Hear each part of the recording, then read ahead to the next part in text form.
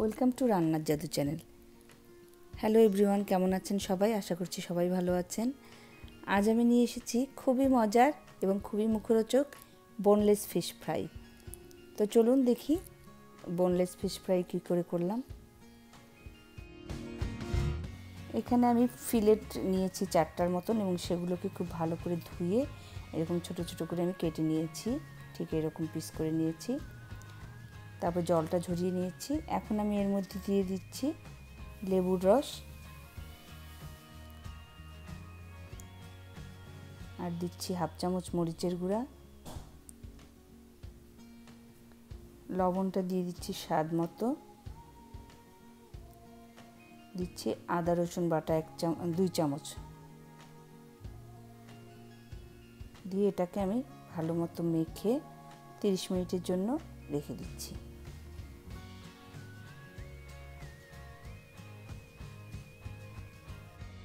Minute পরে আমি ফিরে এলাম আর এখন আমি এর মধ্যে দিয়ে দিলাম একটি ডিম, এরপর দিয়ে দিচ্ছি 2 চামচ ভিনেগার আর এখন দিচ্ছি 3 চামচ বেসন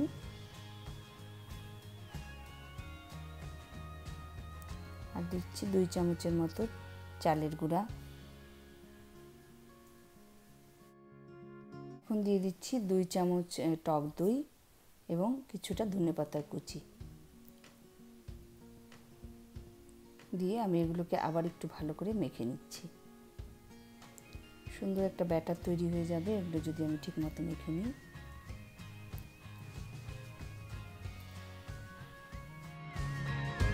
দেখুন আমার ফিশটা মাখা হয়ে গেছে, ব্যাটারটা কত সুন্দর করে মাছের সঙ্গে মিশে গেছে।